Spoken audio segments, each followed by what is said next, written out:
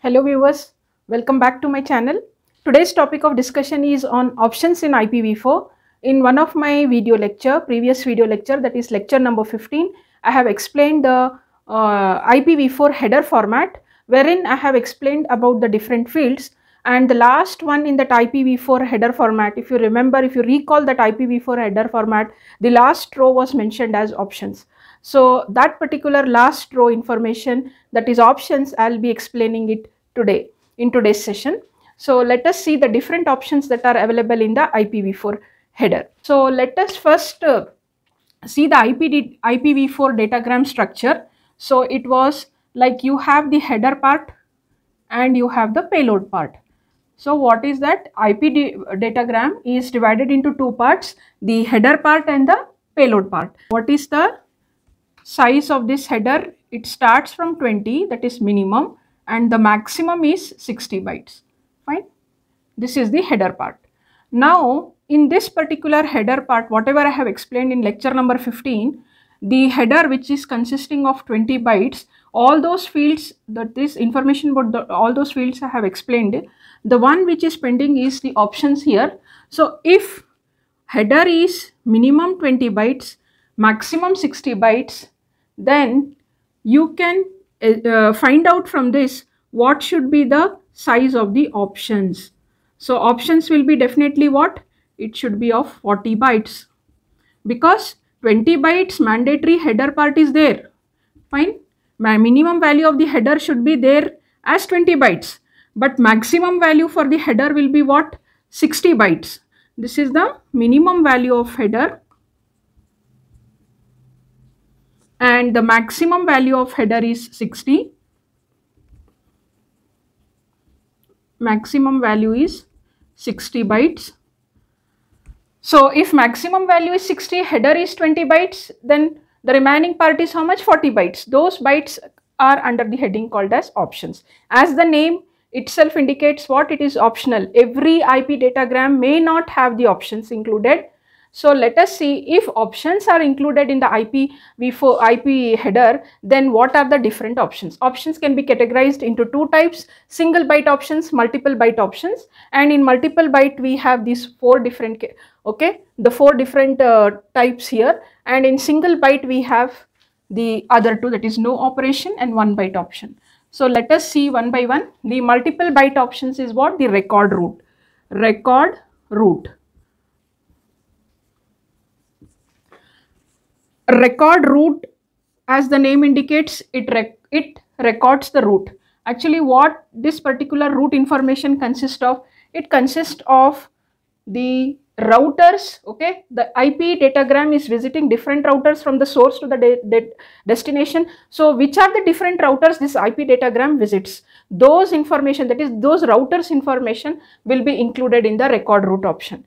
So if you take this as the different network scenario, if it is like you have a scenario like this, you have R1, R2 and R3.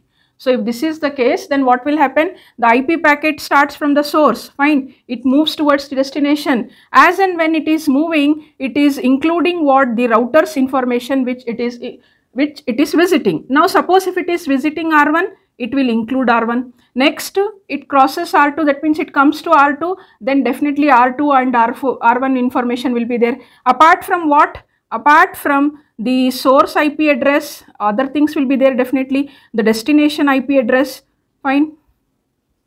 All those things will be included. But apart from that, in the options part of the IP datagram, it is going to include all the datagrams. And then next is what? It includes R3, R2, R1. After it visits the router R3. So finally it reaches the destination. All the different routers that are on the way from the source to the destination, that means the whichever routers the IP datagram is visiting, those routers IP addresses will be included. Now how many information about how many routers it will include? So there can be two questions here, simple objective type questions. How many routers a particular IP datagram can visit, or that means the record route option can include information about how many routers. And one more thing, The other question, what it can be, I'll just tell you first. If I answer this particular question, then you will be able to answer the second part of the question also. How many maximum routers information it can include? See, first and foremost thing, how to find out is, out of that maximum, see, we have seen that header is what, minimum 20 and maximum what, 60. Maximum is 60 bytes. Options is having how many bytes? 40 bytes. Now when it is including information about every router, the router information is what? The IP address of the router. And IP address of the router is in IPv4, it is 32 bits, fine. Then you have how many? 40 bytes for the option. But each router's IP address is of 32 bytes, that is 4 bytes. So maximum how many routers it can visit? If it is 40 bytes option, and moreover each IP address of the router is 4 bytes, 40 divided by 4 is, it can visit 10 routers. But normally, see, even though it has got a space to record what, complete 40 bytes here, but still some space has to be kept here to convey the other information also in the options. Just including the IP addresses of the routers is not sufficient. Some extra information is also included there, like this information contains about the routers that are getting visited, something. So that, for that also some space has to be kept. So for that reason only, we can make that maximum 9 routers, IP addresses of 9 routers it can visit. That is how much? 36 bytes. Fine. So out of 40 what, no? 36 bytes means it is recording the IP addresses of the 9 routers, and remaining is what? 4 bytes is used to convey some other information or related to this information only about the record route, because it is recording, so that particular information will also get included. So this is about the record route option. The next one is the strict source route. For that I will just slightly change the network scenario to explain the strict source route. Let us take that this source is connected to this default router, and okay, you have different ways or different routes to reach to the destination, fine. And also we can make this router is connected to this, so many possibilities are there, it can travel like this. So the source packet can travel like this, fine. The source packet can travel like this. So now this IP packet which comes from the source host is trying to include what? Information about the routers that the datagram must and should compulsorily visit. So that means here the packet will say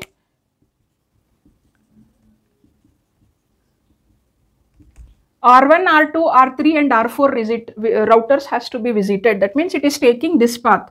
Otherwise we have other options also, R5, R6, R7, R8, R9, isn't it? So either it can go, okay, visit R1, R2, R3 or R4. So whichever route, whichever routers the IP datagram has to visit, that information is mentioned from the source itself. So strict source route means strictly you follow the IP addresses of the routers that are mentioned here. If it is mentioned no, follow R1, R2, R5, R6 and then R4, then that particular information will be included. The other one, loose source route, is it is mentioned that R1, R2, R3, out of this R1, R2, R3, R4, you can take, the IP packet can take, okay, can visit out of these 4 routers, 2 or 3, may deviate slightly also. So suppose if it is mentioned as R1, R2, R3 and R4 strict in the strict route, in the loose source route, the packet can take like this R1, R2, R3, R6 and then R4. So there is some what? Relaxation here. You can visit other routers as well. We have the timestamp here. Timestamp indicates what? See, timestamp, the general meaning is what? A sequence of characters here. So this datagram which is visiting the routers, so the timestamp will include what?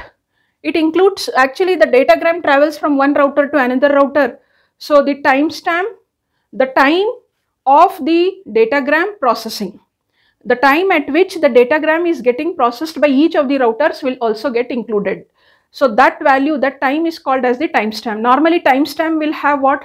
Complete information about the time. Some timestamps we have seen that starts from the year, okay, like 2007, okay, they want to mention the month also, then date, day, time, in time also hours, minutes, seconds and milliseconds. So out of this so many this one information about the time, so that particular time will get included. That's why the name is given as here timestamp. And how it will help? It will help the users to track the behavior of the internet, behavior of the routers in the internet, this timestamp value. And also we can estimate with the timestamp, what we can estimate the time taken for a datagram to travel from one router to another router. Look here, we are not saying the time. We can calculate the time taken from the, or we can determine the time taken by the IP datagram to travel from router R2 to R3. We are saying we can estimate. The word estimate is used because, see, the routers, though they may use the universal time, but still their local clocks may not be synchronized. That's the reason we use the word here estimate. So this is how this timestamp option will get included. Then we have the other category in the options is single byte options, and in that single byte we have no operation and one byte option. So no operation, as the name indicates, it's not going to convey any information in the IP datagram of the option, but it is included as a option. So what can be the reason? No operation. It is used as a filler between two options. The other one is one byte option. You're using one byte mainly for the padding. Normally, okay, minimum is 20 bytes of header.